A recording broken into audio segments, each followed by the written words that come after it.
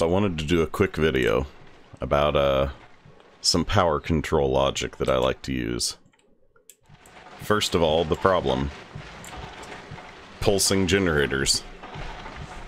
So what I like to use is a bit of logic that's basically a form of latching power control, where basically instead of going on and off at a fixed value, we'll have a separate on versus off value. So if you watch the screen here, right now it's not filling the core up, but as soon as it gets down to, I forget what it's set at, it's like 10% or 10 million or something, it will start feeding power until it gets up to a high value. So say this is hooked up to a reactor. So instead of running your reactor all the time, potentially wasting power... Oh, there it goes. So 10 million. So now it's going to fill up till it gets to about... Once again, I forget what I set the threshold to, but... So basically, like I said, say this were connected to a reactor instead of running the reactor all the time, or pulsing it on and off as it hits some arbitrary threshold. This would basically run it in bursts. It would run it for a while, get the core filled up, then shut it down and let it coast on the power that you have. So this is fairly easy to do in XNet. Basically, it just takes 2 logic channels. And it's hard to see because of XNet not having enough decimal places there. Or not decimal places, but wide enough to show it. But basically, here is the low value of 10 million. So as soon as it goes under this value, it's going to trigger.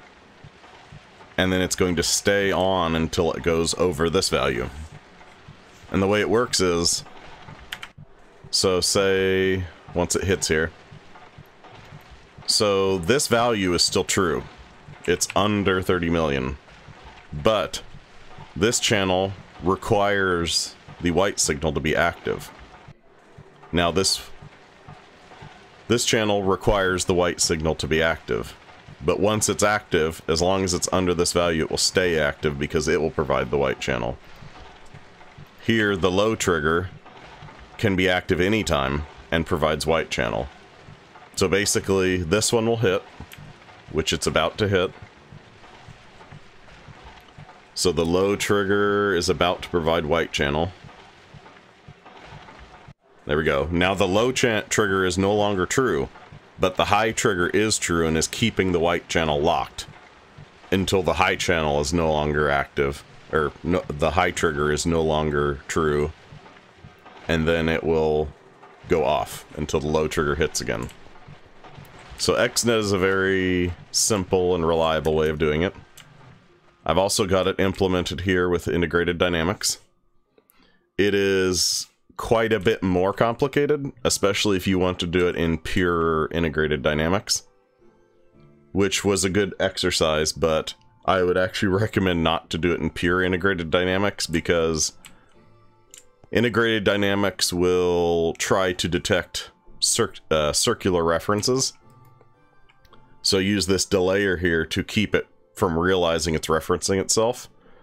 But this delayer, a lot of times if you restart the server or restart a single player game, it tries to go back over that logic again and breaks basically. So if we load back in here, this is now broken. So basically, in order to get this back jump started, I need to give it a true value in the delayer, and then I can switch it back to the actual variable card it needs. So what I would recommend if you are going to go with this setup is to use a redstone writer and reader with a piece of redstone in the middle to act as that buffer so that it doesn't realize it's referencing itself. And then it should be a lot more stable.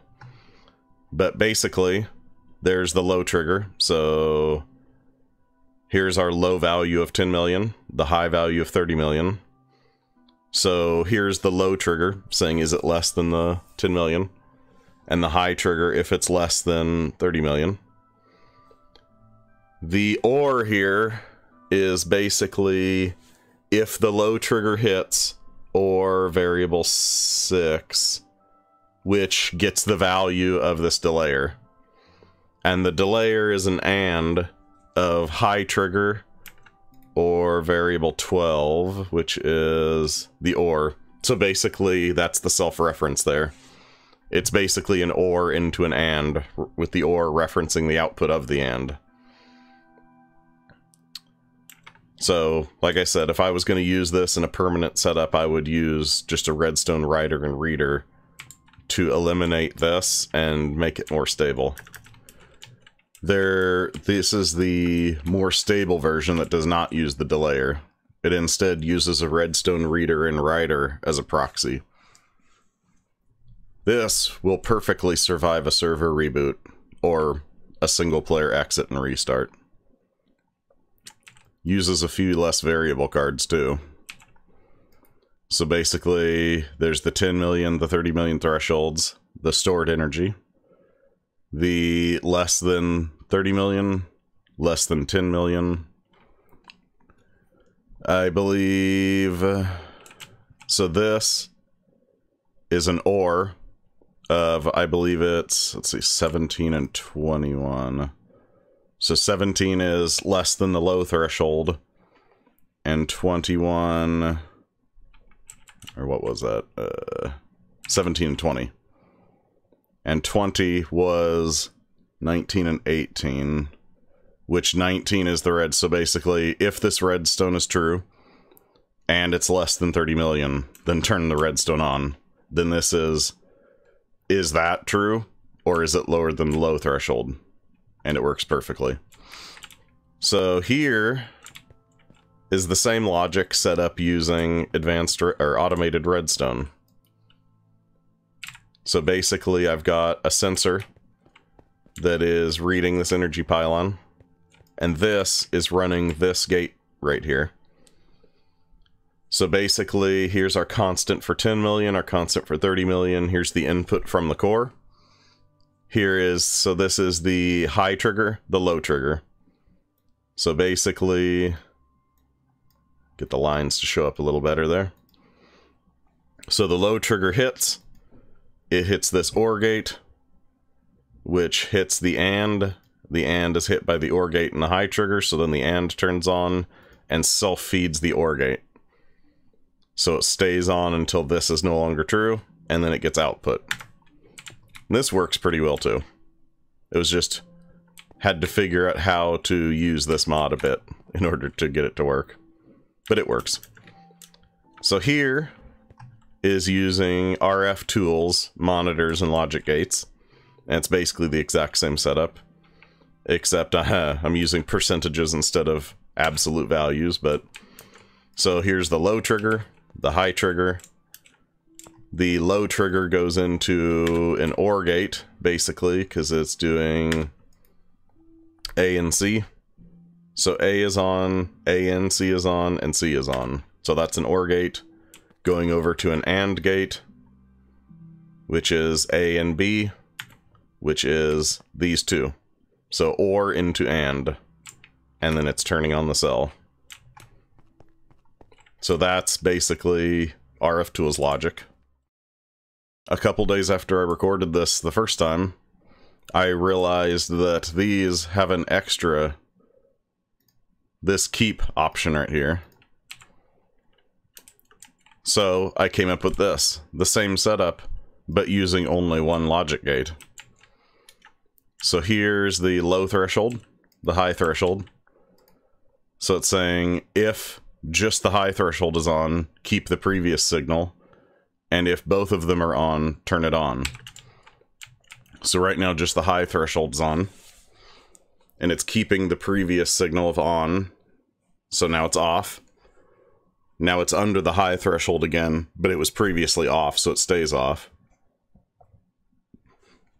Now in a minute here, when it goes under 25%, then suddenly they're both on, so then it turns it on.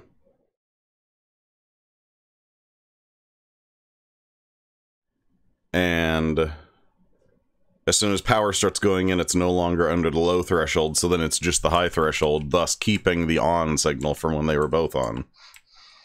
In just a second here, that will happen. So now it's on, and now it's locked on because of this right here. So there's when both thresholds are hit, and there's when just the high threshold is. Then as soon as it goes off, it goes off. You can make it a lot more compact as well by facing the two RF monitors toward the logic gate directly right there. So it's actually one of the more compact options. And the final one here, which is another very reliable way, and it's also one of the simplest ways, is using RFTools controls. Simple in that you need no logic gates. A quick and dirty way of doing it is basically just checking the RF. Is it higher than the high threshold? Or, yeah. Is it greater than the high threshold? If so, turn off the power. If not, is it lower than the low threshold? If it is, turn on the power. And basically the power will stay on or stay off until the other one is true. So that's a very simple and reliable way of doing it. So, I just figured I'd do a quick video showing this kind of latching logic for power control, and this could be used for anything. You could use it on, like, keeping a certain amount of items. You could use it on fluid.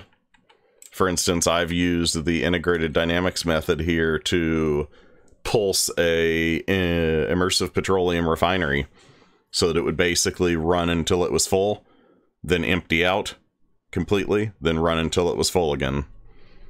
So, those are a few ways of doing it. Some nice power logic. So, see you guys later.